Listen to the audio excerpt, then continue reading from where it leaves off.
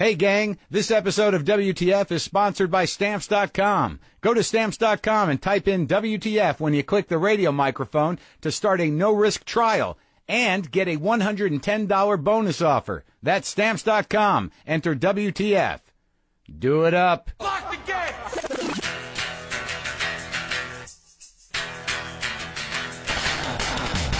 Are we doing this? Really? Wait for it. Are we doing this? Wait for it. How? What the fuck? WTF. And it's also, what the fuck? What's wrong with me? It's time for WTF. What the fuck? With Marc Maron.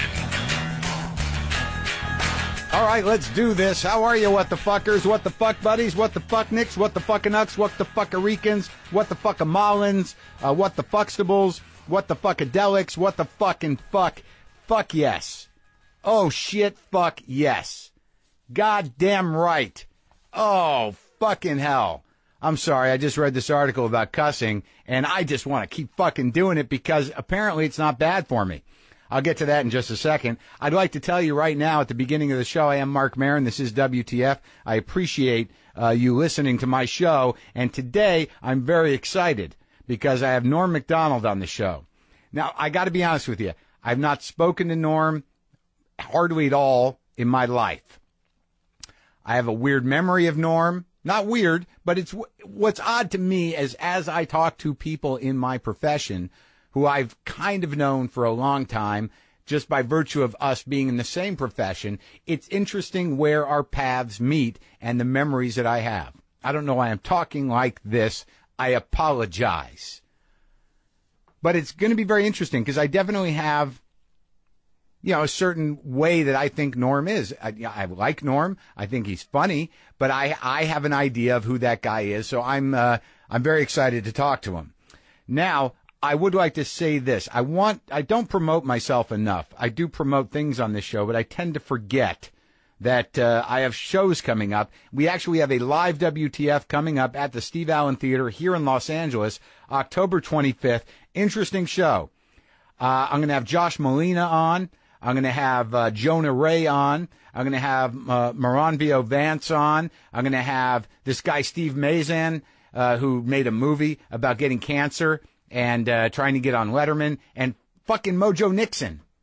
Mojo Nixon. I got in touch with Mojo Nixon. Someone suggested it. I thought, like, shit, yes. I love Skid and Mojo. Let's see what Mojo Nixon's up to. So he said he's going to come up. He said bring a guitar. He'll make something up. That'll be good. Eddie Pepitone, Jim Earl, of course, on that live show on the 25th.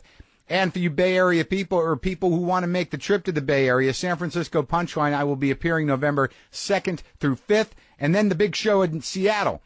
Very excited about this. It's really my first small theater show. Neptune Theater, Seattle, November 25th. Go get tickets for that. I'd love to see you up there. So fucking A right. Am I fucking right? Don't get offended by the fucks. Because I just read an article that psychologists, this is in Scientific American, this isn't bullshit, psychologists have found that swearing may serve an important function in relieving pain. Oh yeah, shit yes. Now, look, the article's all about, it's based on these college students. They did a test where they had these kids put their hands in ice cold water, and they were able, one group said a sort of, a kind of repetitive non-curse word, a neutral word, and then they let the other kids say a curse word like fuck, shit, goddamn, this is cold, holy fuck. And that bunch reported less pain and actually were able to keep their hand in the water for 40 seconds longer. Now, the broader effects is that they think it's an emotional thing, that cursing is linked to the brain circuitry, but they've decided that it's primitive, like the evolutionary part, the fight or flight part. So this is some deep primal fuck, that when you say fuck or what the fuck or god damn it, you're tapping into that source that enables you to rise above pain for a second and move through whatever you need to move through. Now, it's not specific about what kind of pain. You don't have to be having your arm ripped off by an animal. It could just be traffic. It could just be a slow and chronic depressive sort of ache from either a broken heart or a bad childhood. You could be in one perpetual primal fuck your entire life. You just choose your moments. You kind of operate at that kind of like fuck. fuck. That's kind of going, that's humming along at the core of your being, and every once in a while you punctuate it with a little fuck, and then like bang, man, you get that relief. You get that transcendence from pain. How do you like that? Scientifically validated that getting a little more fuck in your life will help you get through those tough moments and enable your fight or flight response and ease a little pain. I recommend it, as I always do on this show. I recommend the fuck. Oh, that's out of the way. Let's do a little of this. Bow. Oh, yeah. Just shit my pants. Fuck. And I said shit, too. Like, I am feeling so good because of the amount of fucking I'm doing. And in terms of saying it. And there's enough going on in the other area of my life as well. But I just wanted to share that with you. JustCoffee.coop. Do that up. I hope there's not a lot of kids listening to this. I apologize for the profanity, but it's helping me cope. That's how I'll rationalize it. And I don't think maybe you should be teaching your kids how to cuss as opposed to telling them that they shouldn't. And maybe when they do it and they're reprimanded by strangers, insinuating that you're a bad parent, have the kids say, look, I am dealing with pain in a very primal way. I am honoring an evolutionary instinct that goes back to the beginning of mankind by shouting an expletive to deal with this situation that you're causing me. You're causing me pain and anger. That's why it's happening. We got to change up. All right, look. My cat Boomer apparently doesn't like me anymore. I don't know how it happened. It just all of a sudden he's nervous around me, and he's decided that he doesn't like me anymore. And that's going on with LaFonda as well, because Jessica's in the house, and she's taken the love of my cats away from me. And I promised you, and I know you've been hanging with bated breath about my visit to the urologist tomorrow, that I don't think about death a lot. I think about it in a general way. I think about it like if I'm laying in bed at night, I think like, okay, I'm alive. What if I didn't wake up? Would I know that I'm not awake forever? That kind of thing. And it tweaks me out a little bit. But as I said last Thursday, when you start talking about organs, I get a little tweaky. But, I think it's rooted in the fact that I'm afraid. Who isn't afraid? And when you go to a doctor, that's where it all gets real. So tomorrow I'm going to the urologist, and that's going to be the full-on, that experience. Yeah. I mean, there's nothing to worry about. I just want to make sure everything's okay. I'm at that age now where I have to do that. And so now I'm paranoid and I'm nervous because I got to go to a doctor. So I'm seeing signs and symbols in everything. I'm seeing omens and gifts everywhere I turn. And what happened was I woke up the other day. My cats aren't loving me. Monkey's still okay. He's on my team. Monkey's on Team Mark. But I look outside and I see a stray I've never seen before. And there was something wrong with this cat, man. There was something wrong with this cat. All right? Yeah, I've seen fucked up cats before. And they all have their charm, and you do sympathize with them, or you get angry at them, or whatever you're going to do with a cat, whatever you project onto a cat. But this strange, weird, its tail was a little fucked up. It was all black, and I just saw it eaten out of the bowl. And I opened the door to get him away initially because I'd never seen it before. I wanted to see what I was dealing with. And the cat didn't respond. I sat there clapping my hands. The cat didn't respond. So now I've got a deaf black cat eating out of this bowl who doesn't even know I'm there, making noises to scare him away. And then he looks up at me, and his eyes are all cross-eyed and off, and his face is a little twisted. It was like a David Lynchian cat. I had this moment where I sort of slipped into some weird waking dream state because of the creepiness of this deaf, cross-eyed black cat eating out of my cat's bowl. And I, for some reason in that moment, said, what does this mean? This can't be good. This creepy cat was sent from the underworld to deliver a message, and I can't figure out what it is. And I got to go to the doctor tomorrow. Damn it. Obviously, it has nothing to do with anything. But if something is up in me, I'm going to blame that cat.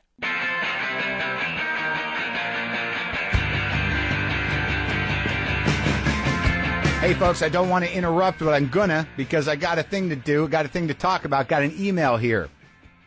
Okay? Subject line, maybe for stamps. Hey, Marc Maron, your new sponsor, Stamps.com, is freaking me out a little. My last name is Stamps, so hearing you plug the sponsor is like you're trying to get my attention constantly. Imagine someone saying, do you use Maron? Let me tell you about Maron. I'm sure you would love some Maron. Thanks, Michael. You can assume what his last name is. The reason I'm bringing that up is Stamps.com is our sponsor today, and I've been using Stamps.com. I'm not pulling your leg. It's incredibly easy. I still mail a lot of merchandise out of my house. And all you got to do, it takes you like 5 minutes. You just go on to Stamps.com, and you can print U.S. postage for any letter or package using your own computer and printer. You really don't even have to go to the post office anymore. If you organize yourself properly and you time yourself right, you can just give your mail guy or gal a big bag of stuff that you've already stamped because you went to Stamps.com. I know you're going to miss waiting online at the post office, but think about it this way. Stamps.com never closes. Huh? How do you like that? Also, you can do international stuff. They have customs forms. They got like an entire post office right there, and you don't even have to go to the post office. Right now, there's a special offer. If you use my promo code WTF, you get a no-risk trial plus a $110 bonus offer, which includes a digital scale and $55 of free postage. This is for a limited time. So don't wait. Go to Stamps.com. Before you do anything else, click on the radio microphone at the top of the homepage and type in WTF. That's Stamps.com. Enter WTF and make your own stamps. I mean, come on, have a little fun.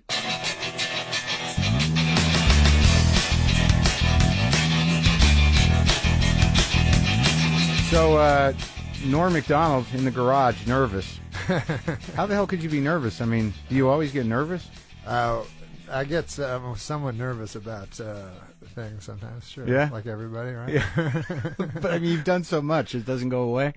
It hasn't with me. I mean, I don't get... God, now I'm stumbling. And It's all right, man. You know, I'll open like this. I think I have a weird memory of you that you probably wouldn't remember. I think I was in your hotel room. Really? When you were watching, I showed up at your hotel room when you had just done your first Letterman with Caroline Ray. Yeah. Yeah, and I think that I actually watched you not watch your first Letterman on television. Is that possible? I'm thinking. No, I would know I would not watch it. That's for sure. It was like 1989. Is that about right? Yeah, I think I'm not 88, good with dates, 89? but probably about that. Yeah, that's funny because I know Caroline and I remember you, and I remember Caroline. All my memories are so vague. Right. Well, it was weird because I barely knew Caroline. You know, we were sort of hanging around, and with this group of comics, and I had a car, and she goes, "Let's go to the hotel. My friend Norm, it just did Letterman tonight." So we go over there, and that was the first time I ever met you, and I don't know how much you even played the States because it was. I didn't know any comedians from the States. That was my problem. Yeah. Right, and so I go up to this room, I meet you, and you're about to go on Letterman, and I'm standing there with Caroline, and you were on your bed face down, with your hands hiding your eyes for the entire time. Does that sound like a real thing? No, that would be me. I can't. Well, you know how it is when you know how bad you are, and you know what I mean. Did you know? You know I mean, I know that's how we perceive ourselves. I don't know if it's really true. You did well, right? Well, we probably know more than another person. No, we don't. About ourselves, I don't know. No, but I mean, how can are you not able to watch yourself now? No, it's pretty hard. Because. I really like comedy. I love comedy, like I guess all comedians do or whatever. But it's always you always think you're better than when you see yourself. Yeah. In the moment, it feels like you've won, right. And then you watch it and you're like, oh, why am I doing that with my eyebrow? No, it's like when you hear your fucking voice. Especially me, because I don't think I sound weird, but then people come up to me and go, "Hey, I can do an impression of you," and guy fucking sounds like a retard. He's like, and I go, "Fuck, man, is that what I sound like?" So it's funny when you have a weird voice, because a lot of times I don't give a fuck why people laugh. I don't give but I've always been very material dependent in my stand-up. Mm-hmm. I got to work like a motherfucker to get laughs. But people go like, "Oh, you can just talk with your weird voice." I'm like, "No, I can't. Maybe you think that and shit." But I remember when I do because when I first came to LA and I do auditions, and then I would have the best material of the 10 guys. Yeah, I would get the most laughs. Yeah, but I would never get hired. Yeah, and then I realized why. It's because they want the fuckers that can get laughs without material. I can't do that. That's what you need for a sitcom. Right. If you're have a sitcom going and a guy has some good jokes well, you can hire him as the writer. Yeah. You want the big fucking guy. The charismatic guy. Yeah, with no material at all. That seems to have an emotional range. Exactly. When I did my first comedy festival thing, that Montreal thing. What year was that?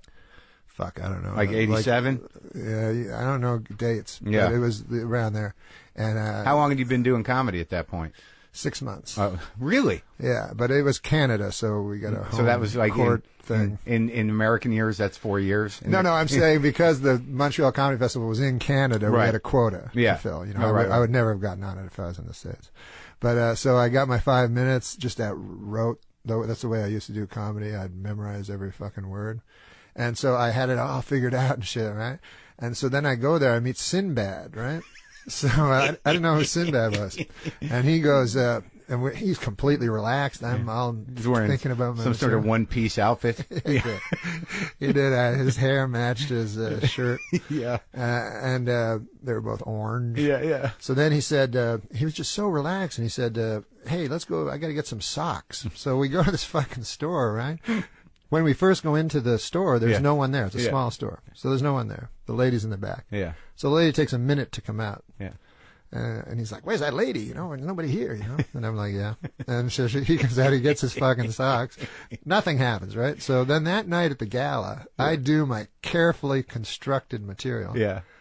Sinbad comes out. He goes, "What the fuck is going on?" And he doesn't swear. He goes, Yeah. "What's going on with these stores with socks?" I'm like, "Holy shit."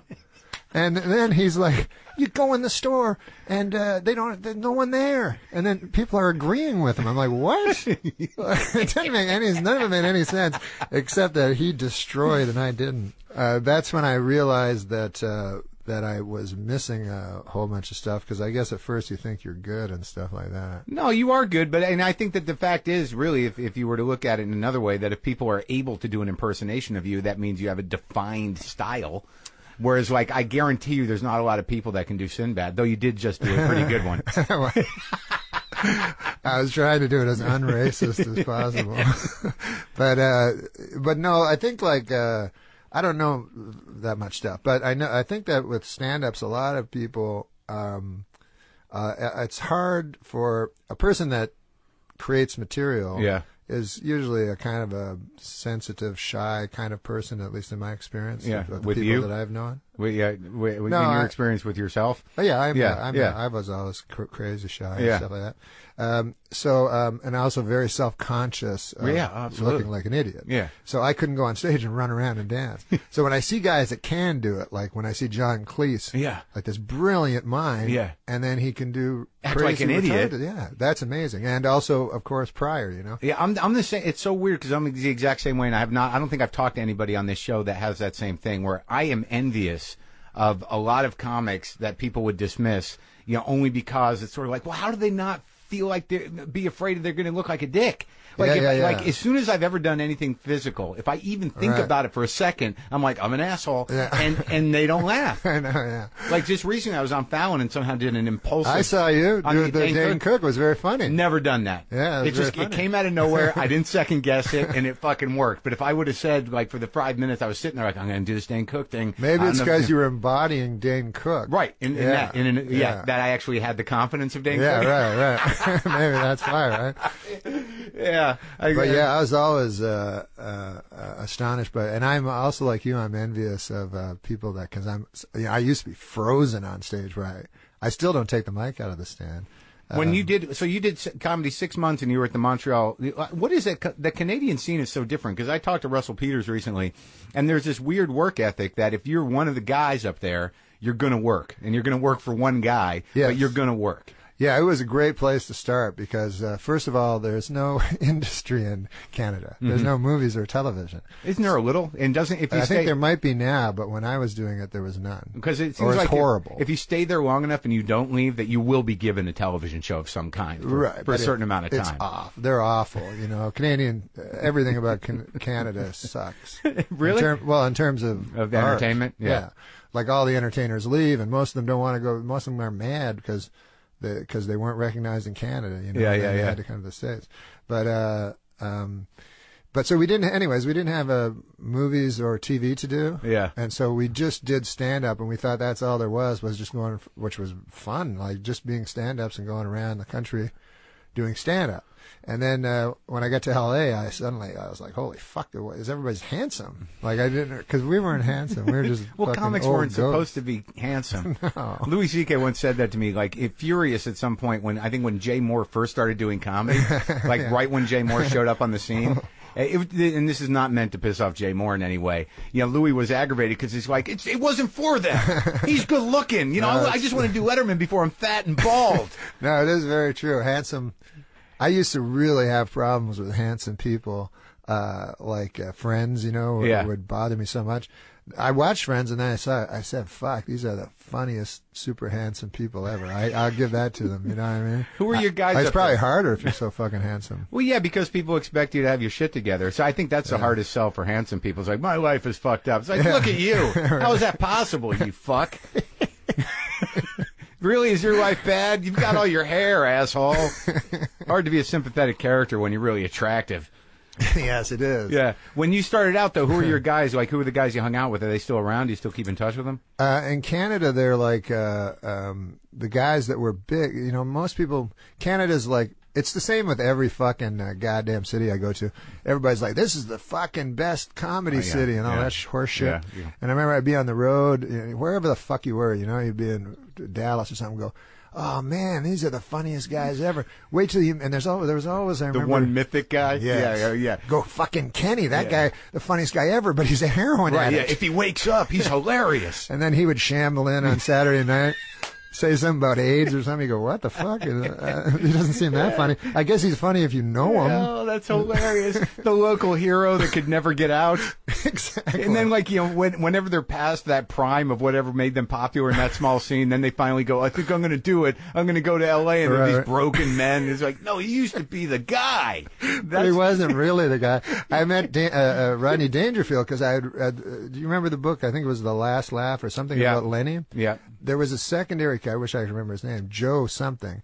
There was a character. Yeah. Oh, wait. Ansis. Joe Ansis. Joe Ansis. Yeah. So I read that book. It was like the Bible. The Lenny Bruce biography by Albert Goldman. By Goldman. Lenny, yeah. And so Ansis was the funny guy. Right. That never went on stage. That's right. The brilliant funny guy. Right. And they all, you know, but it's. And I met him. You did? With Dangerfield. You did. Dangerfield came and did Saturday Night Live, and Joe Ansis was with him. I was like, fuck, Joe Ansis. Yeah. What? And then I waited about 2 hours for him to say anything funny. And I was like, I don't know, maybe he just fucking got drugs for them or something. Or maybe it just took longer back then. You know, maybe it wasn't so about laugh efficiency. Well, yeah. And maybe also he was stuck in that time. Maybe Lenny Bruce, like, if he were right here now, would not be very funny. But you know, I think Goldman probably exploited that because, like, in my mind, behind every genius, there's some dude going, that fucker stole my shit. Yes. You know, definitely. and usually there's a reason. Well, then why didn't you get on stage? It's like, I don't do that. Yeah, Then yeah. shut up. And also the authors don't know shit. Yeah. Like, you know, every time they do a fucking article, they come to you. I'm sure they've done articles on you, and then you try to tell them, like, what's the real story. Yeah. And they still fucking write what they want, like what they had already seen it. They take it out of context. They frame it the way they want it. Have you had a lot of experience with that? A little bit. Like, people, there was a time, when I was on Saturday Night Live, everyone hated it, you know. When you were doing Update? Yeah, they hated Sandler and Farley. You mean critics? Critics, yeah. So it was pretty. Everybody was, oh, it's dead, Saturday Night dead, and all that shit. And so they came, and the guy had an agenda, obviously, and but he was very unfair. Like Sandler was very, very funny, and nobody's funny was funnier than Farley. And then he presented it as if these guys were always doing shtick, and everyone was looking away, embarrassed, and everything like that. And I remember him laughing. Yeah. So it was very frustrating. Did you fucking? And they made Farley. I never forget. It was on cover of New York Magazine, and they had Farley do a photo shoot where he had a television on his head. Yeah. And it was kind of funny, but Farley's doing a big, crazy physical thing with this big TV on his head, and then they put it on the cover and they said, "Is comedy dead?" And how did he respond to that? He wanted to go beat up the guy, and Lawrence said, "Oh, really? You can't beat up people. You can't beat up the reporter." Yeah. But he was really that angry. He was more angry because they not for him, but because they attacked Sandler. Actually, he was very protective. Well, that whole crew, you were part of that crew. They seemed tighter than most SNL crews, like Farley, Sandler, Spade. You, like you guys seem like a real kind of Rat Pack of comedic. Well, we were talent. pretty tight because except for Farley, we were all stand-ups. Mm-hmm. So we kind of were. We didn't know how to fuck to act or anything. And like before us, was Chris there too or no? Chris, Farley? Rock. Oh, Rock was there too. Yeah. So you're all sitting around going, "Well, I don't know how to do a character." Yeah, we didn't know anything. So all we knew is how to directly talk into the camera. You know right. I mean, that's the only good thing we were good at. And but the rest of it was real tough. And so I would plead with people not to put me in sketches, because sometimes I would think of a good idea and write the sketch and knew I could do it. But I was but anyways, the point is, like, before us there was this great cast, and even now there's this great cast of actors, right? Which probably should be what Saturday Night Live is, not stand-up. Yeah. As a matter of fact, I think all acting should probably preclude stand-ups for the most part. But now they know how to talk to each other, shit like that. Me and Spade and fuck, what we didn't know. I just can't remember. I can't imagine the cynicism approaching a sketch. Exactly. With you guys. No, that's what we'd mostly do is we'd spend the first half of the night writing the sketch and the second half of the night crumpling it up, saying how shit it was. Because this is another thing that I noticed coming from stand-up into, because I was never had any desire to be anything other than a stand-up. Everything else would just accidentally happen from the stand-up, But for some reason in Hollywood, they go, I guess because of Bill Cosby or Roseanne Barr or some people who've had success in stand-up, they go, well, he can do other stuff. Let's build a show around him. He can do anything. Which is not an experiment. Give him some children. Throw him in a living room. Not an experiment that's worked. Well, was that part of Lauren's thing? Wasn't that the season where he's like, let's use stand-ups? It's sort of like that scene in The Right Stuff where it's like, I want test pilots. Uh-huh. I want stand-up comedians. Uh-huh. And what was the struggle? Like, how often did you deal with Lauren around that stuff? Well, the great thing about Lauren is you could do anything you wanted. He would tell you wise things, like wisdom or whatever. He's like a little Buddha guy, right? Yeah. Did it ever make sense, or not to me? You'd always walk away going, "What the fuck?" To other people, it did. Like I remember one time he wanted me. Like this was actually with Weekend Update. They wanted me to do Weekend Update with a lady. Yeah. Like two of us. Mm-hmm. And I was like, that sounds like shit. I don't want to that sounds like shit. I'm like, if there's a lady and a dude, like, what are we making fun of local news? What the fuck is that? He's like, no. He's like, you'll be, he had some crazy, he goes like, I think he liked me because I didn't understand what he was talking about all that. And he goes like, you'll be Fred Astaire and she'll be Ginger. You'll give her the sex, a comedy, and she'll give you the sex. And I was like, the dancers? What? I didn't know what he was fucking talking about. Yeah. So anyways, I go, I don't want to fucking do it with a lady. Let Franken do it. Yeah. So Franken was going to do it? Yeah, it was Franken, me, or somebody else. So I didn't care that much about it. So because I could just do stand up. But anyways, what happened was funny. Like Steve Martin walked in because he was hosting. Yeah. And Lauren, to embarrass me, went, let's see what Steve thinks about it. And Steve Martin doesn't give a fuck about anything. So, but he goes, Norm wants to with the lady, and what he thinks. And he does this big, long spiel, and Steve Martin's completely uninterested. Been dragged into something he wanted no part of. But luckily, he fucking just said out of the blue, he goes, oh, fuck. He goes, I did this award show with some broad, and they paired me up with her, and she fucked everything up. Like, I guess they stuck him with something. Yeah. So then Lauren goes, there's some support from an unexpected place. And that's how you got the solo update? Yeah, Steve Martin, because he was such a hero to Lauren. You had a bad experience with an award show, and you get to run the solo on the update? Yeah, it was awesome. That's a fucking good moment. But I would have been in big trouble with a lady. But then later they did it with a lady and a dude. Because he kept saying, remember, because I know Saturday Night Live, like all of us, right? Yeah. And he was like, remember Jane and Dan? And I was like, that was shit. Like, I remember Jane, you ignorant slut. Right. But I also remember all the rest of the fucking shit. Like, he had a hat on and pretended to be from like, they played characters. Yeah. And I was not interested in that because Dennis kind of changed it to Dennis Miller, where Where you do jokes. Where you do jokes. And you're not doing a parody of a fucking what was the reaction to you when you first took Update? Because I remember, and you definitely made it your own because you're one of those guys, as you're sort of establishing here, that you can only do what you do. Yeah, I can't do... Well, I can't... the big problem, I guess, with me with Update is I'm not politically aware of at all. So I was like, well, I can't be political. Right. I can't. I don't know how to do it. But it was interesting though because your Update and the way you do comedy, it rides that line of like you're almost like the thing that makes it so cutting and shocking is it's so fucking plainly said that this is what bullshit is. Nice. No, but it's a good thing. Well, it was my plan. I mean, just to cut through the bullshit. Yeah, I thought, because I don't like cleverness that much. Like, I always was, What's an example of that? Like sexual innuendo, rather than sexual, like, you know what I mean? I don't like that my mother can giggle at some joke on Will and Grace, and then I can say to her, no, you know what that means, right? He's talking about fucking the other guy in the ass, and then she's like, oh, no. I'm like, it's the same fucking thing. Why can't you just fucking... Why can't they just say he's going to fuck him in the ass? Yeah. And you get the same laugh? Isn't it something cowardly about, like, cloaking it or something? Like, I don't know psychological shit, but it must be some level of dissociating yourself slightly from what you actually mean. From the truth. Like, like innuendo protects you from seeing the reality and enables you to laugh at it. Yeah. But why good God, in these days, why would you need innuendo? Like, to me, I'm shocked that anyone thinks you could be shocked by anything. I find that now the only thing that's shocking is when someone tells the fucking truth. And then people are like, what just happened? Right. That guy can't come back. Like on Update, I was always saying, I always thought, I said the perfect joke would be if the punchline and the setup were almost identical. Yeah. And then I was saying, can we ever get a joke like that? That would be the coolest. And then we actually did get one joke that was pretty close to that. Not perfect, but it was Lyle Lovett and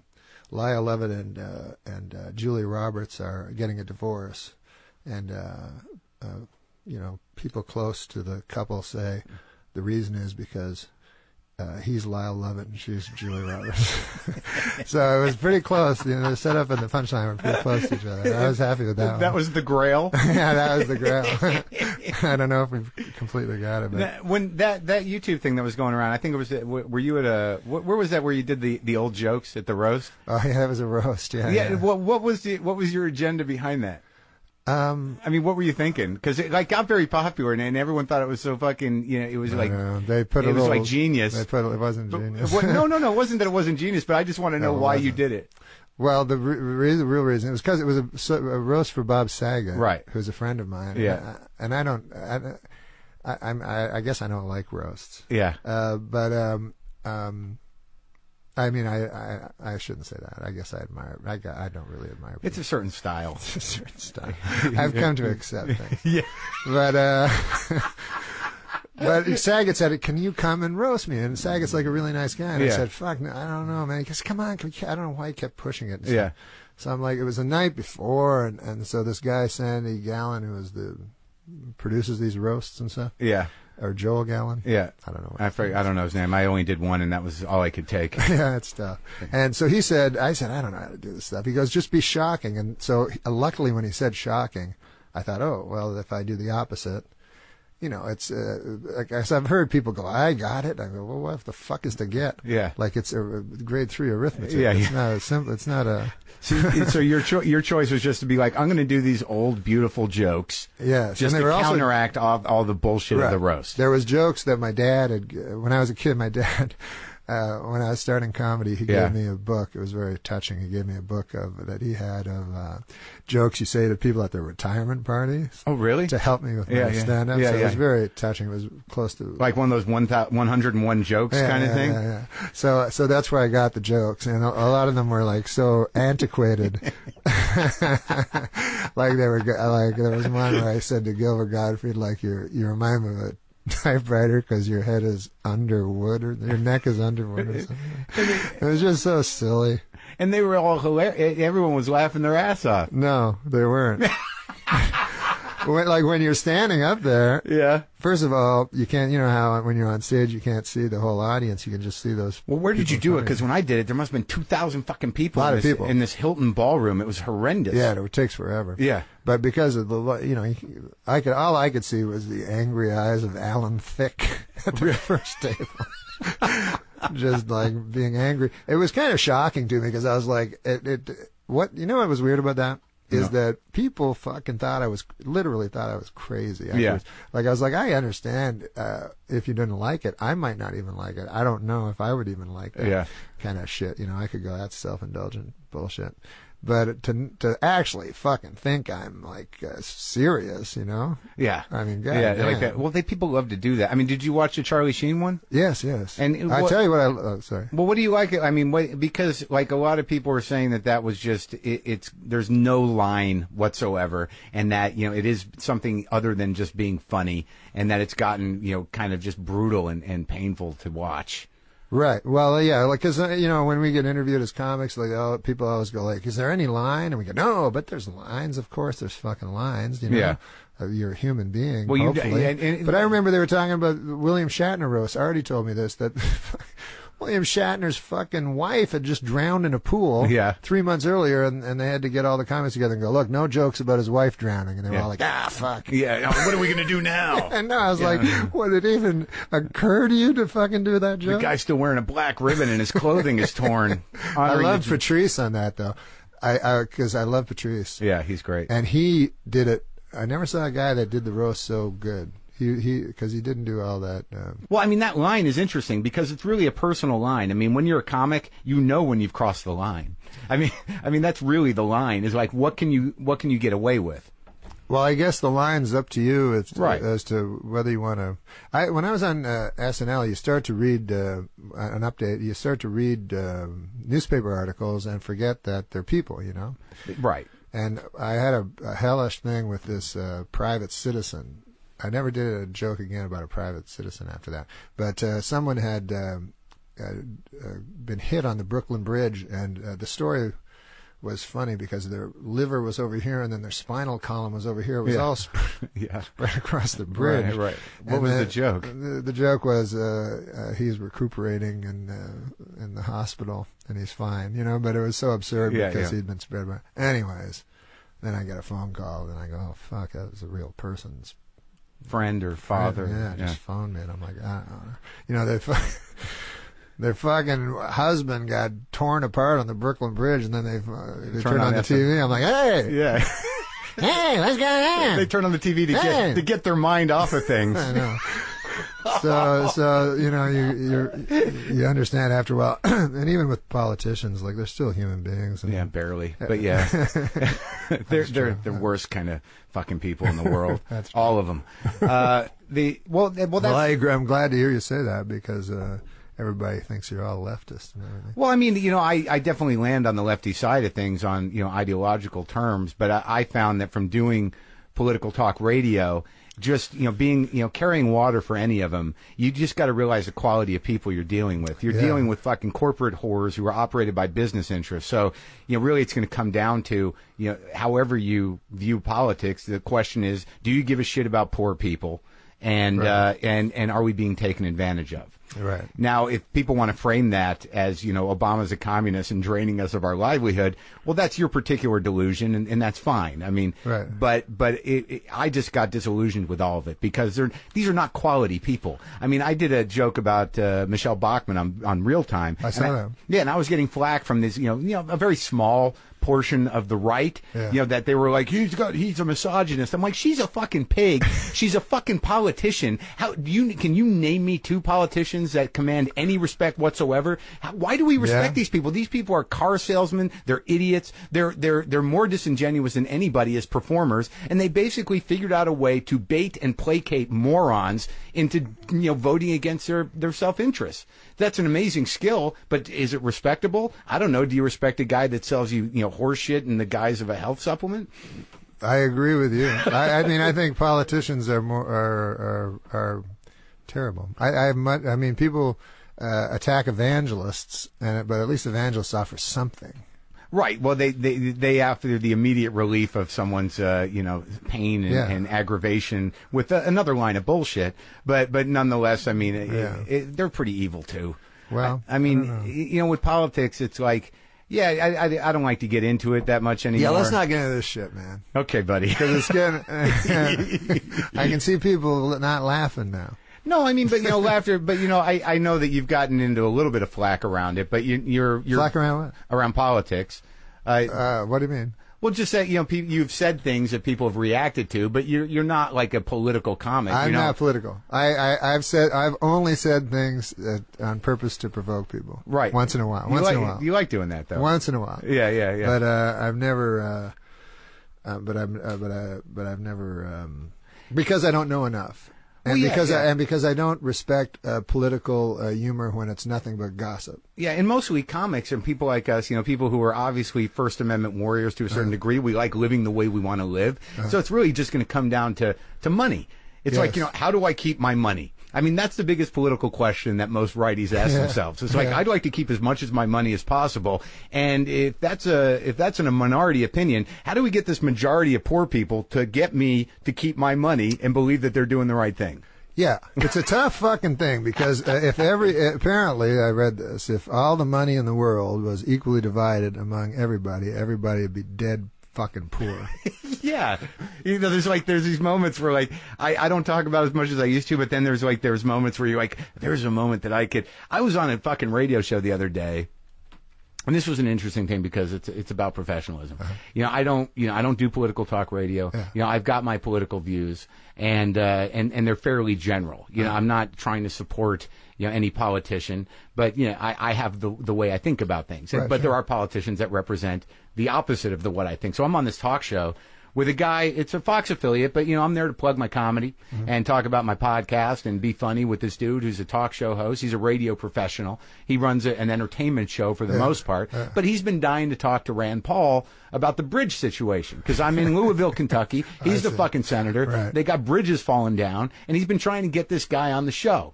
And the guy he calls in when I'm there. So now I've got, if I was doing political talk radio, I mean, it would have been what the fuck are you thinking? You and your libertarian bullshit, and how are we going to pay for this? I would have jumped in and done that. But there was this moment where it's I'd just done a segment with this radio professional. He was like, God, it's great to talk to a guy who knows how to be on radio. We're having a good time. Hold on, the senator's on the phone. I got to sit there and go, oh, do I do this? Would it be worth it to sabotage this for some lefty, credibility?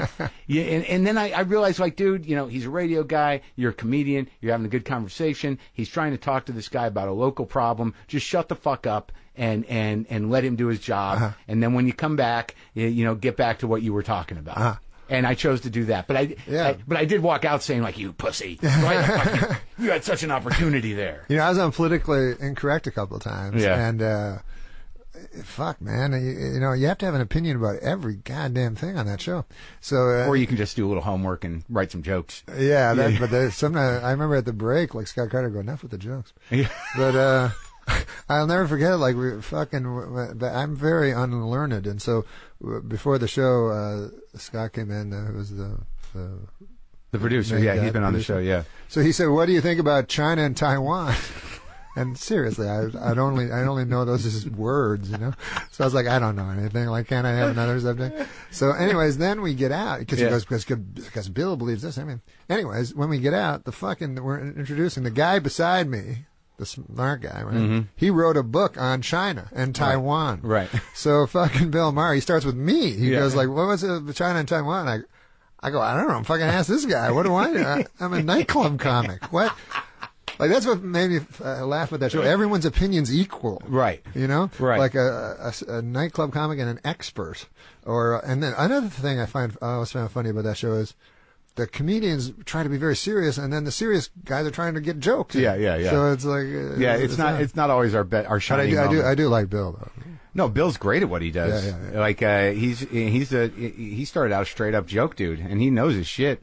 And it's pretty amazing. You know what's funny about him? I don't know if I should say this or not, but he's probably aware of it. When he does his monologue, have you noticed when he does his monologue, he does Johnny Carson? No, no, definitely. He definitely models himself. I think that's been his style for a long time. He definitely takes the posture. But I find it very funny because he's got the posture and the timing and everything, and he's and then she came in his face. You know, but it's crazy words come out. Carson would have loved to have done that. Yeah, he probably would have. So when you grew up, I mean, what was the story in terms of, you say your dad gave you a joke book, but were you got along with your folks and everything? Oh, yeah. When I was very young, I was very, very, very shy and very afraid of everything. I mean, people say they're shy when they're kids, but I was like, it was a pathology. Aren't you still afraid of everything? I am. I mean, I try to hide it and deal with it, but on a day-to-day basis, no, I'm not afraid of everything. I'm afraid of very few things. Like what? Illness, death. Yeah. How'd you get peace of mind out of the other shit? Well, when I was this is a weird thing that happened to me when I was young. Yeah. I don't know if this means anything. Let's try it. I remember it, but it was a moment I had that was it wasn't religious or epinaphic or anything, but it transformed me to some degree. Is that I was fucking so afraid of everything, and if I went to a store, I'd have to walk around forever before I could even face a person in the store to buy a pack of gum. I don't know why the fuck I was like this. Yeah. But anyways, when I was 9. There was we lived in rural Ontario, and there was a blind friend of my dad's that I had to, he said, take him to the store. And I was like, what the fuck? Like, I have to take this blind fucker? And I'm already shy and shit. So I'm taking him to the store, and then the fucker wants me to explain everything, describe everything to him. Yeah. So I'm like, there's some grass over here, and now there's a lamppost, and this guy's all happy. Oh, what about the lamppost? I mean, it's just a lamppost. Yeah.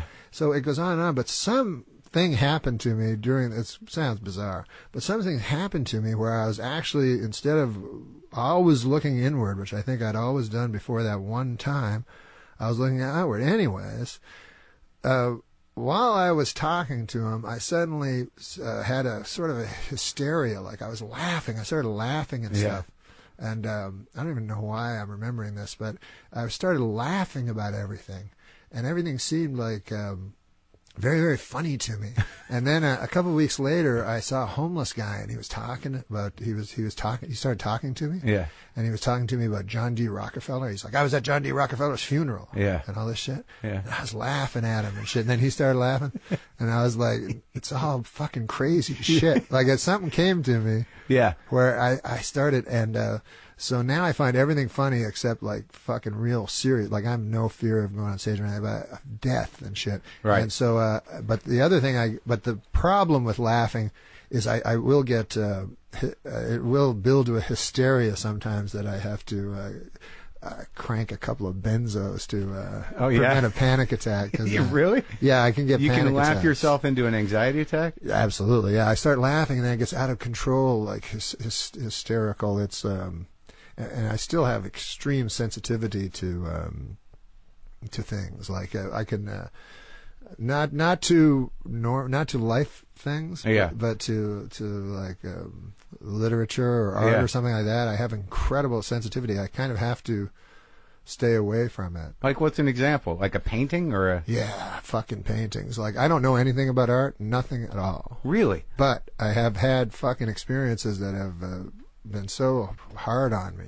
Like, one time I was in New York and somebody dragged me to a fucking art museum, which I hate art. Yeah.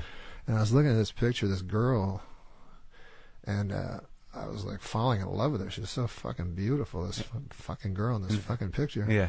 And then a guide was telling me the fucking thing was written, drawn in the 16th century. Obviously, this lady was dead, long dead.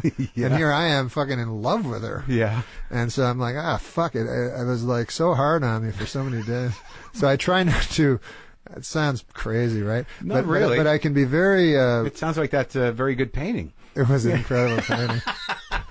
But like, it would make me cry. I didn't cry at my dad's funeral, though. Like, real life stuff seems so prosaic to me that it never really touches me much. So you have a sensitivity towards... Well, I mean, that's what art's supposed to do on some level. I guess for people like me that can't access feelings or something, it gets me. Well, yeah, I mean, I get that with I can get that with television commercials sometimes if I'm not protecting myself. Oh, you mean like where they really can manipulate? Well, yeah, you? You jerk me around, but like I remember there was I can be manipulated without and know I'm being manipulated. Yeah. Like some movies, I'll just let it go. Yeah, I know. But like, if my girlfriend's afraid of something or needs some help, I'm like, I don't know what to This is crazy. I mean, maybe you should call a friend. I can't.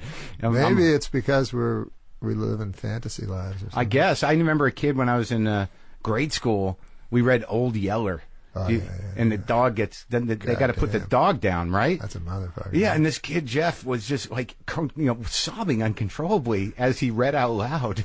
And they had to take him to the nurse because he couldn't pull it together. Oh, my God. So that's... they call it Stendhal syndrome. So is there a name for it? Well, there was this guy, I guess named Stendhal or something, some 16th century guy, but he had an art museum that was so beautiful. I don't know if it's anecdotal, but he had an art museum where people would come in and have nervous breakdowns from the beauty of the art. But that can go either way with you. It can be laughter or sadness.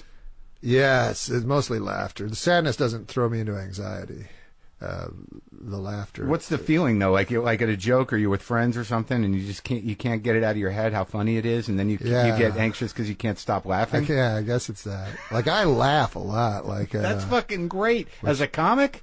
Yeah, I've never trusted people that don't laugh. Like I've worked on shows and shit sitcoms and stuff like that where the motherfucker doesn't laugh. Yeah, he's the head writer. Yeah, I'm like, you're not laughing at nothing. Yeah, and I don't it's know. all math to him. Yeah, it's math. It's like haiku or some shit.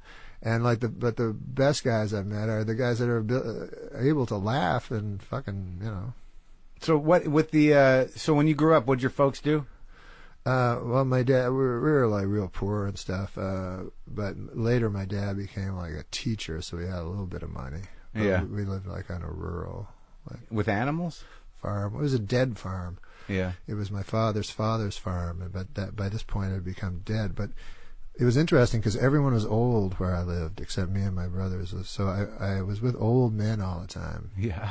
But I liked them a lot. Yeah. I really liked them. Do you still like old people? Love them. I love super old people because it's like it helps you with perspective, you know what I mean? Yeah. Like there's a thing, like I love country songs and shit, but there's this myth about the old guy that never forgot about the girl and he's drinking and shit. That's not true. Like when you meet old people, you know what I mean? You go, hey, you were heartbroken? They go, what? They don't care. I don't even remember her. Yeah, it's all like comedy to them. They go, yeah, there was I shit this morning. Everything's good. Exactly, right. They have incredible perspective. And then I was thinking, if you can only get that perspective instantly, just pretend you're a fucking old man and forget it instantly. Well, it's so funny that so many young people dismiss old people as burdens, or like no one dies in the house anymore. Everybody's put out to pasture somewhere. Yeah. And like I have to fight sometimes when I see really old people. I immediately I get this visceral kind of like, oh God, are they okay? That they might die. That they might die, or that like like I'm gonna be that. Like if I'm lucky, I get to be the guy that might make it across the street. That's a big payoff, and like it fucking throws my mortality in my head. I understand that. Yeah, but I don't like. I mean, I'm not saying I like infirm people or being at deathbeds. No, right? No, I know what you mean. But like if you when you talk to old people, that they've lived through things, they have a perspective and a wisdom from actually living life. Yeah. And like you don't learn a lot from an old agoraphobic. Where it's like I remember what's his name? Rodney Dangerfield said a great thing to me that I mean he came to do a Saturday Night Live. Remind me to show you this picture I have of him. Of Rodney? Yeah. And I'd never met Rodney. Yeah. So he came to do a Saturday. Well, there's two things that are very funny. One is when we were booking Rodney, like Lauren said, Rodney's going to be in town, put him on Update. He'd always do that. Yeah. We'd have to somehow force this person on Update, and we wouldn't know what to do. But you had respect for him? Oh, I loved Rodney. Yeah, I loved Rodney. So Jim Downey, who was a great writer and a Harvard, a true intellectual and stuff. Yeah. And he, so he's like, how are we going to do Rodney? And then so he had an idea where I would go, Rodney, you've been in the business now 50 years, and how's it going? He goes, I got no respect at all. They do a couple of jokes. I go, I can't believe that. What about certainly your children have respect for you. He goes, I have no respect. Well, what about your bartender? You know what I mean? And he'd say, my bartender, guy said double. He brought out a guy who looked like me. I go, I can't believe this. Your own bartender? Yeah. So that was my... we pitch it to Rodney. Daddy pitches it to Rodney over the phone, and Rodney goes, what the fuck are you talking about? He goes, let me talk to Norm, So then he gets on with me. He goes, who is this fucking guy? He goes, doesn't he know my whole thing is no respect? This fucking cocksucker thinks So then I told Danny, he said, like Rodney just thinks of a writer as a guy you paid $5 to in the back. Right. But anyways, Rodney came to the show, and we have dress rehearsal and then the show. So he's like, "Why do we have to fucking do dress rehearsal?" He goes, "I can't do Rodney. Yeah. Why do we have to do dress rehearsal? You know, I know my fucking jokes. I just go." I go, "I don't know, Rodney. Like, I don't. You just have to do it." And he goes, fuck, it's shit. You know. He goes, "I tell you, kid." He goes, "It's all waiting. You know." He goes, "Fuck it." He goes, "Movies are shit. You know, all you do is fucking sit in a trailer and wait." He goes, "Fucking TV is shit." He goes, "It's all shit." You know. He goes, "Always remember this." And he like looks me in the eye, right? He goes, "Stand up, man. Stand up's the only thing." Yeah. Then there's like a 2-minute pause. He goes, "Stand up's fucking shit." So I'm just alone in a room with him. So I shake his hand. He's negated the entire world. Oh, the funniest thing was Josh. Josh was with us. Yeah. Was an intern at Saturday Night Live. So I guess I have a bit of cruelty sometimes in me. But Josh would always tell this joke to me, and I get him to tell this joke to everybody because I thought it was funny. Yeah. And he'd say, Josh, this is how he talks. He's right here. But, yeah. He would go, "There's 2 gay guys, and one of the gay guys goes to the other gay guy, 'I have a new game for you, hide and seek. I'll hide, you try to find me. And if you find me, you get to fuck my ass. I'll be behind the couch." So was this retarded joke and shit? So I'd make him tell everyone? Yeah. So then do you remember I made you tell Rodney? Yeah. So it was the greatest moment. Fucking Rodney, we're stuck in this real narrow hallways. Yeah. Rodney, is standing there all curmudgeonly. And he's like twitching, moving around, exactly. kind of rocking. It's like, you got to hear this joke. And so then Josh stumbles through the joke, and at the end, Rodney looks at him and he goes, "I tell you, kid, I'm not much for jokes." I love it. Got most of our jokes in the history of ever. Well, yeah, I remember the weird thing about Rodney. Like, I never really met him, but I was. Oh, you didn't? No. How'd you not meet him? Well, I mean, because I wasn't an established comic, really, and I worked the door at the store, and he came on once. Yeah. And I used to see him around a bit, but what broke my heart was this weird. They did this roast of him, or a tribute at the Aspen Comedy Festival. Yeah. And then the dudes that they got on, it was like Paul Rodriguez, I think Saget was there, and there were like 3 or 4 other guys. And I had this weird moment where I realized that he was sort of a marginal character within his own generation of comics. Right. Like he was so depressed and miserable. Truly, apparently. Yeah, right. Yeah. And I just had this moment where I realized, oh my God, he's like a lone wolf. Like he's got, his peers aren't even, they couldn't get anyone else to fly in and show some fucking love. I never thought of that. Right. Like the older guys. Right. We're the dudes of his generation. Then you start to realize you never see him on the roast or anything, that he must have been this lone fucking wolf out there just with his own misery. Yeah. And that thing Carl LeBeau said was, that's the best thing I ever heard was, I had LeBeau in here. And Rodney, took a liking to Kennison, and Sure. LeBeau was, Sure. Sam's best friend. And I remember Rodney used to call Kennison this is before he was on medication, because I think the last decade of his life he was medicated, and I think he had some peace. But apparently he Kennison had been up for 2 days and was doing the Kennison thing, and just sitting there. And Rodney walked in and said, "Oh, look at little Nero."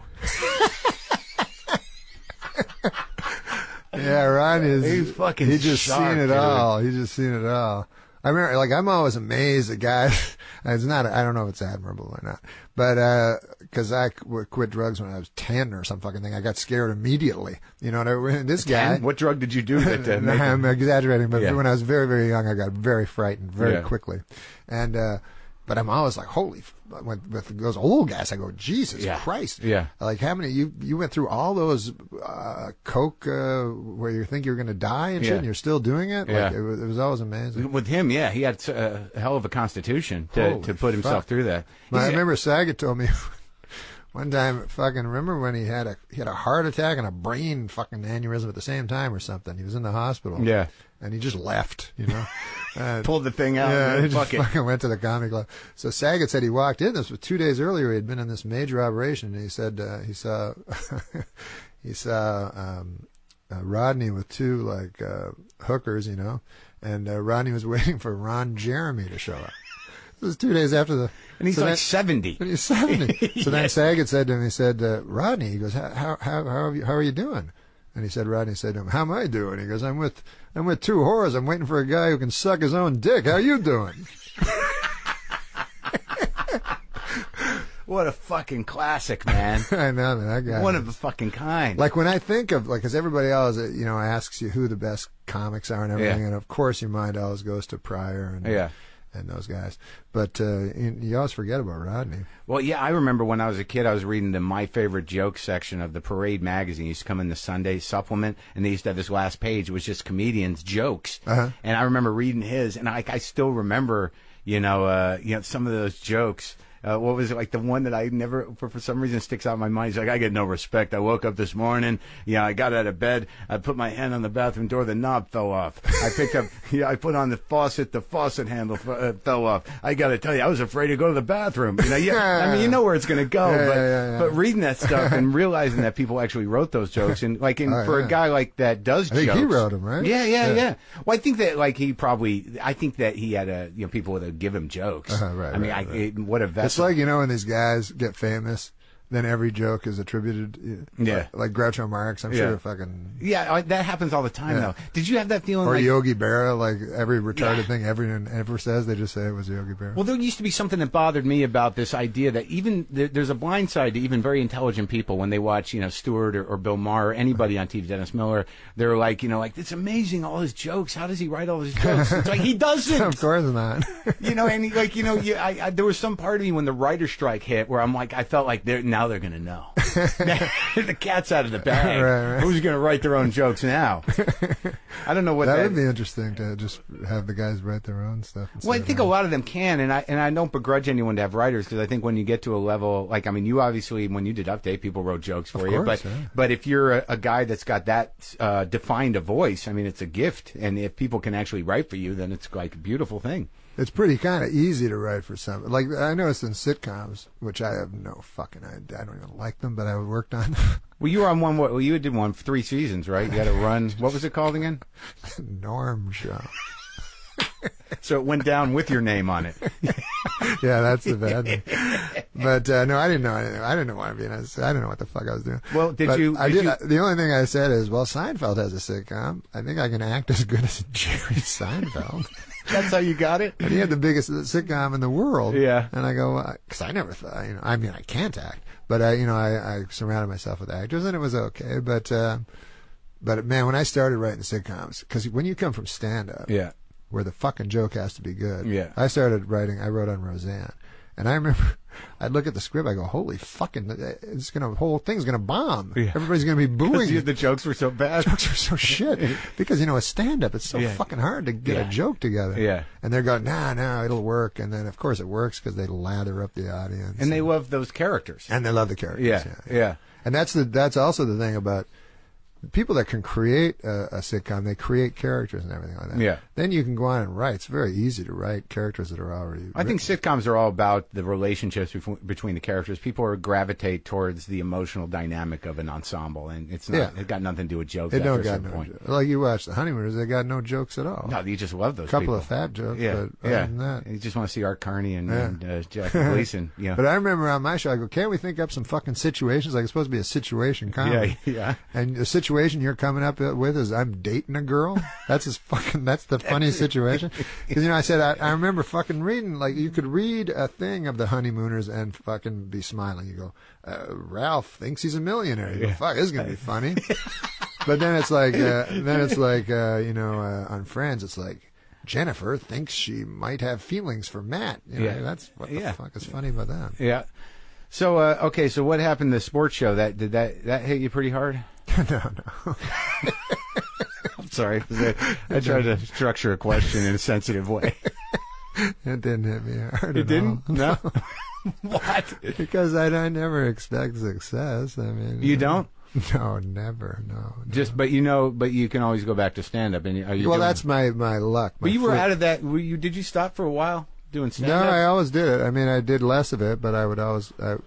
Because especially when you're doing shit that you don't like, it's good to go on the road and because you have complete control of that thing. Yeah, and you can be funny. Yeah, and it's all on your terms, and you live or die by what. Because it is a very odd experience to be being not funny in front of a crowd that is laughing hard at your fucking not funny shit. Which is sitcoms. You feel that? Holy fuck, man! It's like you're in a fucking nightmare. You're like, what is going on here? Like, that wasn't funny. And they just wait till you stop talking. Yeah. And then they laugh because they're participants, these fucking audiences. Yeah, they're doing their part. They're doing their part, right. And that's what I loved about Saturday Night Live is things could bomb.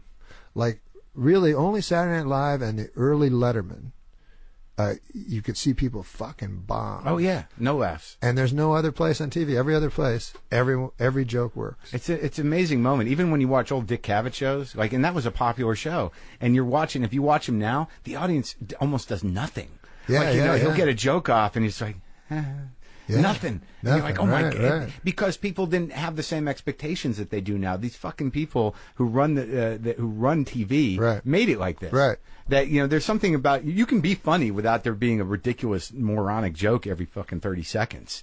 People can accept people just being people for a minute. Sure. There's that horrible Well, I wish talk shows would, maybe you can do it or something, but Carson, you'd never see the audience. No, you never see the audience. Now and he listened to now people. The audiences. Oh yeah, they're out touching the audience. Yeah. I mean, that was the first thing that I noticed about Jay, and I've never done a show, and I got no beef with him. I just don't watch the show. But all of a sudden, he's out there touching people, and I'm like, "What's he doing? It's bizarre. Is this a zoo?" It's funny because Letterman and Leno do that, and really the guy who Letterman doesn't touch him. Well, but I mean, they're there. They're like he's. You know but what I that's mean? a theater. It feels like a real thing. It is, but it's not completely separate like on late night. Right.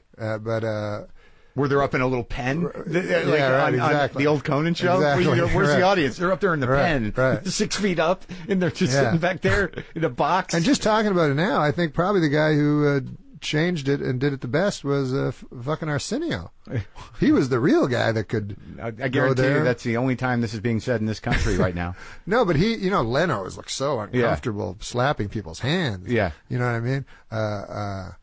This guy was the genius at doing the monologue that I don't even remember jokes. I think he'd just do topics. Yeah, he would just talk. He was not say anything. He was not about saving a moment. But the audience, the audience in that show was so so part of the show, So now, what happened with the sports show? Oh, I don't know. It was just it was on Comedy Central, and I watched it. It was funny, and I'm not a sports guy. Yeah, it was all right. But you're funny. It was that's nice, Mark. Yeah. It was because I think it was. I don't know. I don't really give a fuck, but it was. You really don't give a fuck. No, I don't give a fuck about it too much. Okay. But it's funny because people think I should. Like when I got fired I still get asked about SNL. Thanks for not asking me about it. I don't know why now I just brought it up.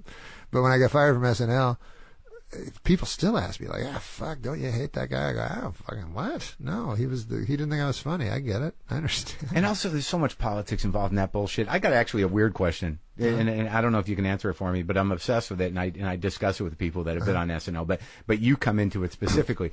Before you got fired, there was a point there where you were negotiating, and you might not go back to the show. Correct? No. There wasn't ever a point where you were sort of like, not deciding whether or not you were going to renew your contract? No, me, no. Oh. Why?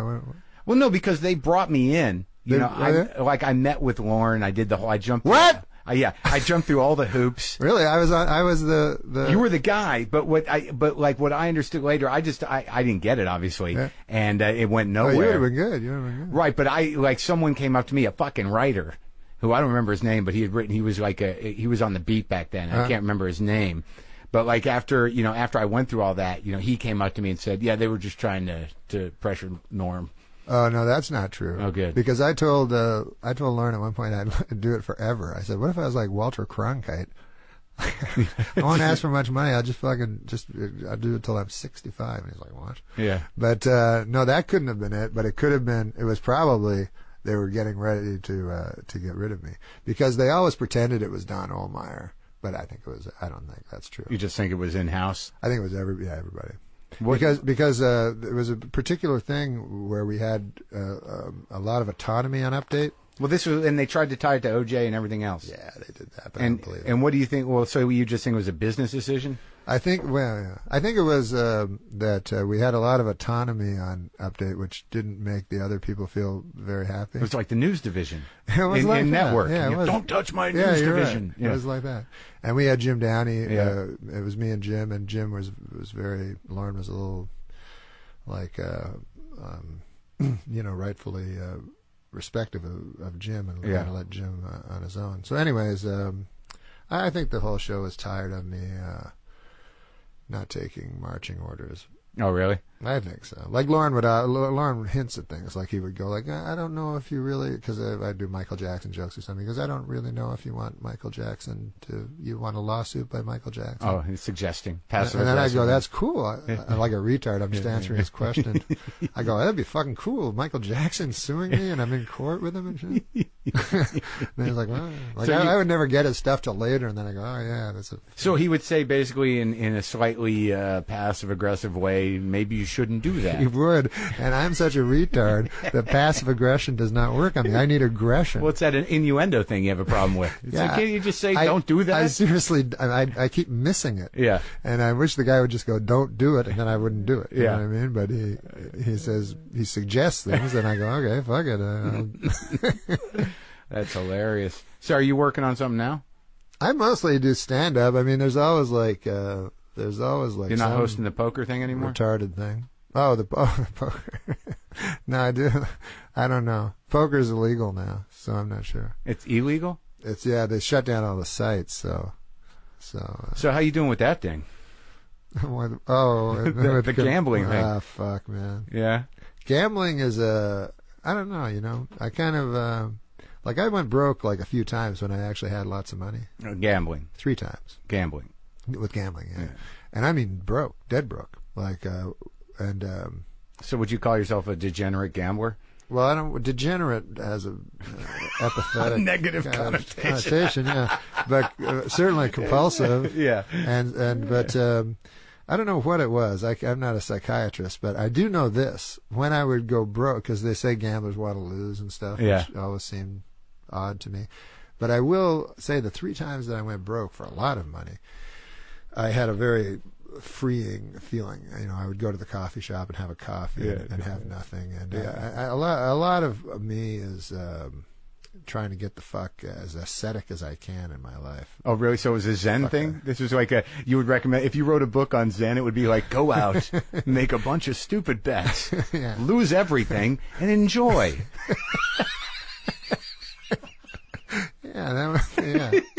Zen and the art of being a retard. But I not because it would bring me peace of mind or anything, but because I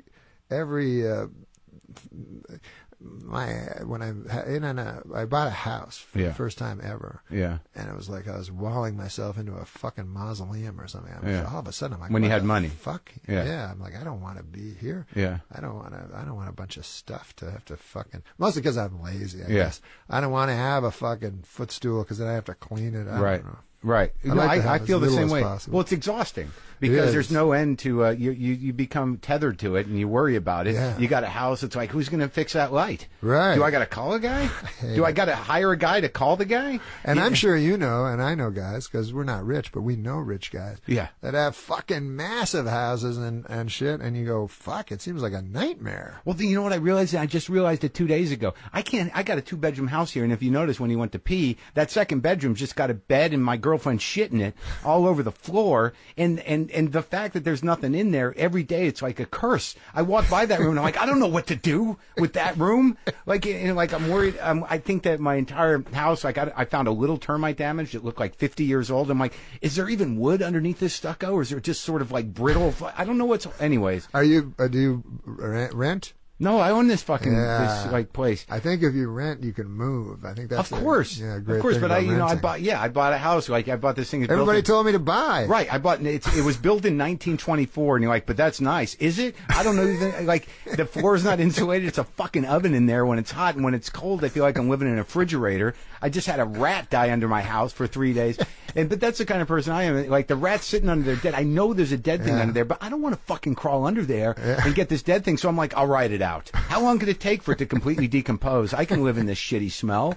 And then eventually I call my gardener and I'm like, do you know a guy? They say, oh, I'll do it. And I'm like, oh my God. And for $50, he climbs under there. And he pulls his fucking rat out. And I'm like, it takes 60. I don't know. Like, I'm a sport. Here's $10 more for taking 20 minutes to do something I'm too much of a pussy to do.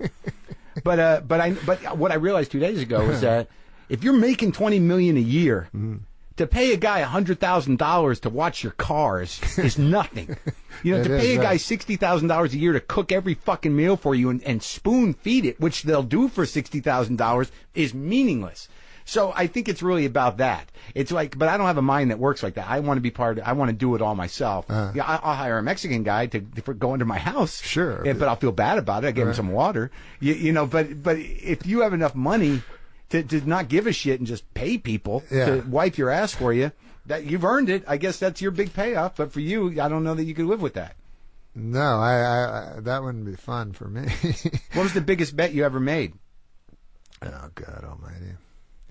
I don't know. I one time, I mean, the most I lost in one night, because 3 times I've lost everything that I've ever had. How do you do that?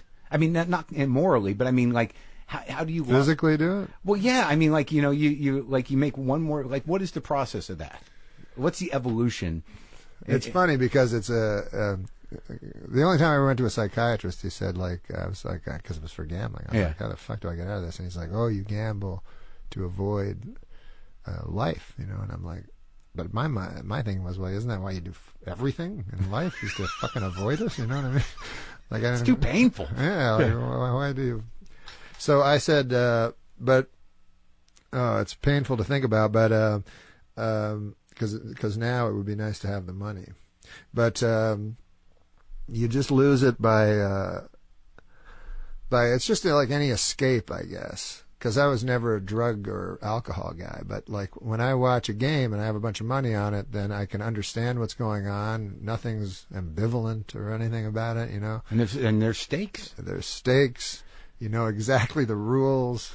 Yeah. You're completely involved, and you're completely escaped from your life. Yeah. Of the real. Yeah. The real fear. You know, I'd rather fear losing money on a football game than ruminate all fucking night about my upcoming show illness and death. That no, not my show. No, my biggest problem is ruminating about death. If I could get over that somehow. And you do that regularly? I read fucking books about it and shit. Have you read that Becker book, Denial of Death? Oh yeah, it's my favorite book in the world. Oh, it is? Yeah, I have both. I have all his books. I'm getting his newsletter, and he's dead. He's dead. The Becker Foundation. It's helped me a little bit. Yeah.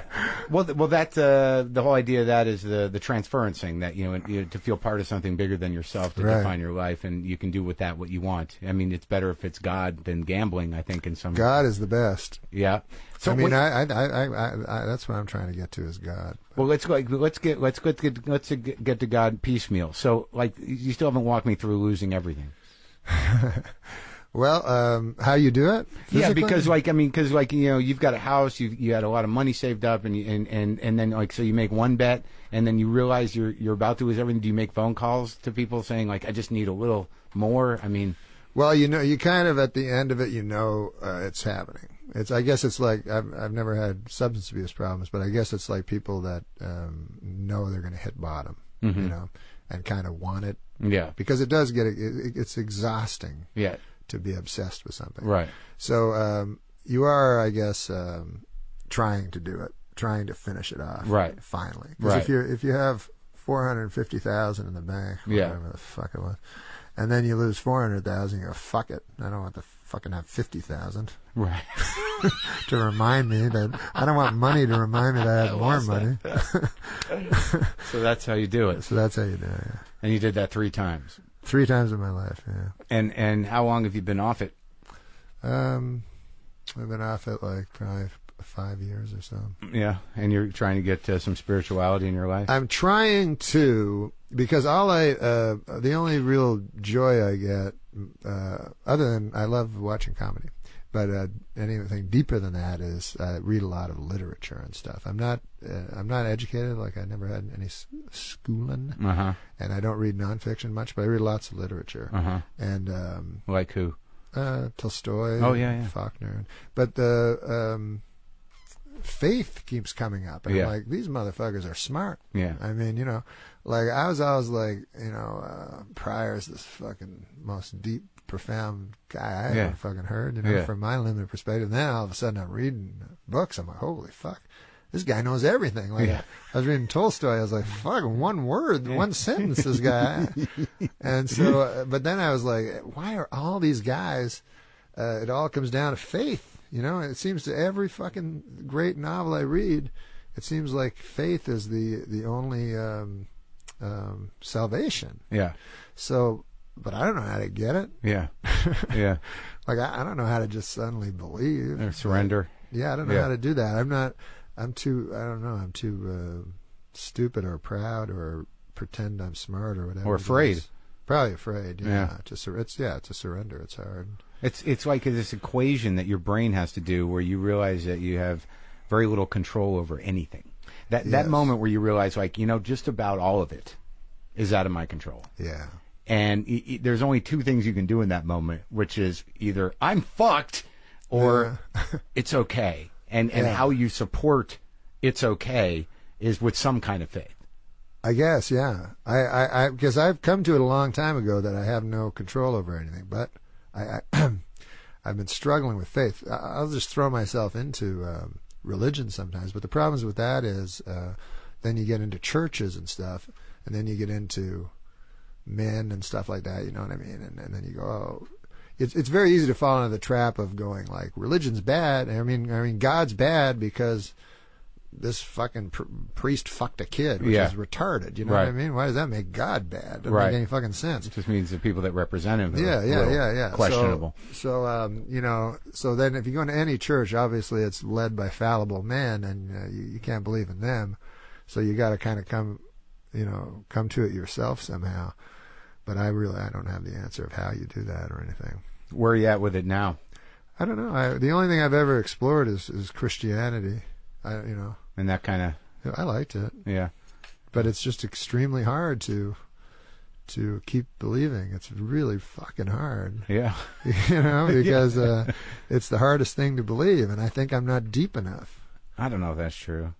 I think that, you know, just by nature of the fact that you're a comedian, and that part of the way you understand things is by cutting through bullshit, you know, with jokes. I mean, especially you.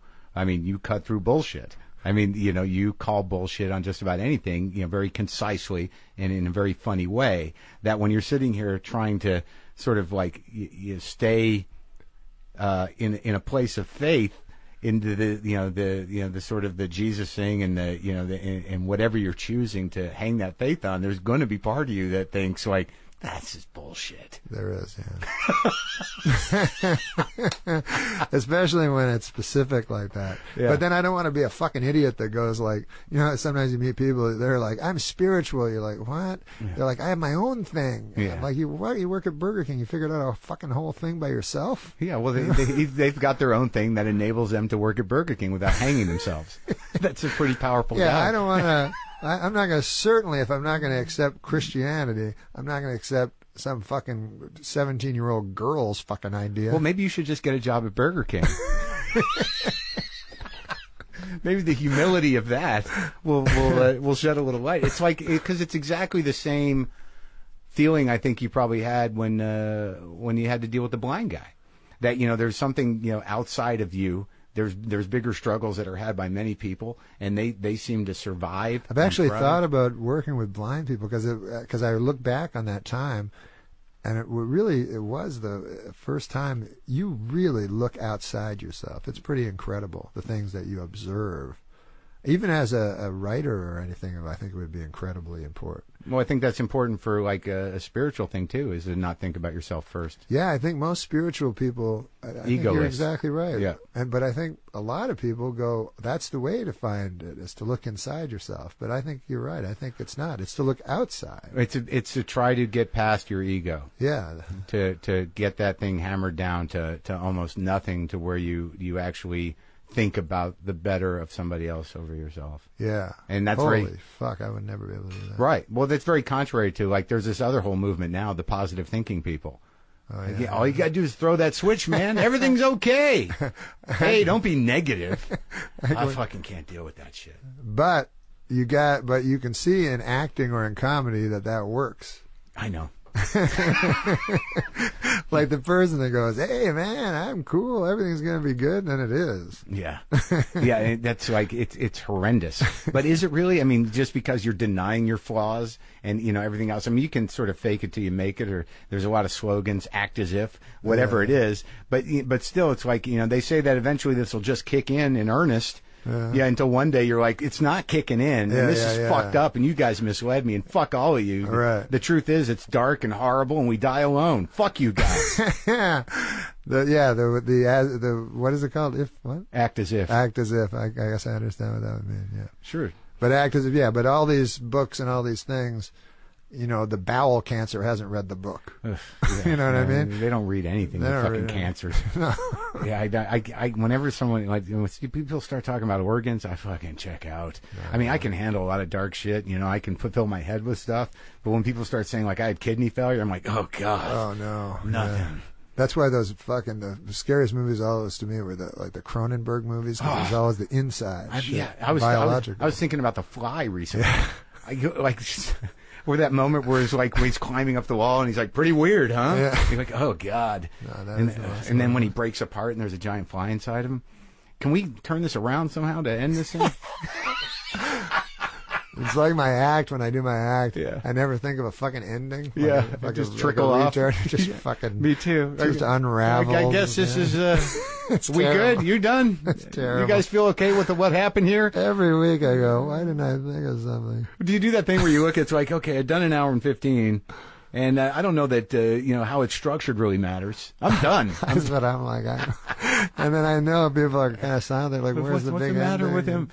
Well, I'm glad you're doing okay, man. I really. Oh yeah. Well, I'm glad you are, man. This is awesome. This is so. Sorry, it's so hot. It's so cool. It is hot, but it's cool. You got this thing that's your own, and you don't have to listen to. Yeah, no one can really tell me what to do except Bad Mark. I talked to Bob Costas, and. He does. You're not a sports fan, but I like him. He's all right. He's great, but he does baseball. These fucking baseball guys know everything. And it was after I got fired and shit. And he said, "Oh fuck," he goes, "I know how it is." He goes, "I got people in my ear, these producers telling me." I'm like, "You do?" Like he calls baseball games. Even he's got fucking guys like they say this, Really? Yeah, he says people are saying in his ears, and he's like, it's always nonsense shit, Yeah. So it's nice that you have a place where a guy doesn't go, "Hey."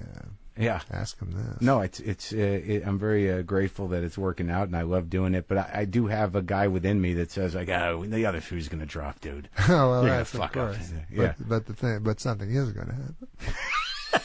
Thanks, that's Norm. the bad part. All right, let's leave it there. Okay, love you, buddy. Love you too, man.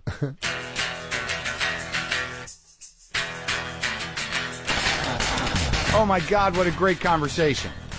Completely surprised. You guys, Norm Mcdonald, sweet, thoughtful, reflective. I had no idea. I loved that conversation. I really did. Oh man, that was fun. Great guy. Anyways, that's our show. I am Marc Maron. Why am I doing that now? I already do that at the beginning. Look, go to WTFpod.com. Please get on the mailing list. If you want to kick in a donation, we got shirts. If you do the $10 a month thing, you get a shirt, you get some stickers, you get my unconditional love. If you do the $250, one-time donation, you'll get 3 CDs, a couple of shirts, some stickers, my double unconditional love. But you can also just go to WTFpod.com. We got new videos. You got links to the YouTube page that we got now. You can see the entire episode catalog. You can get the app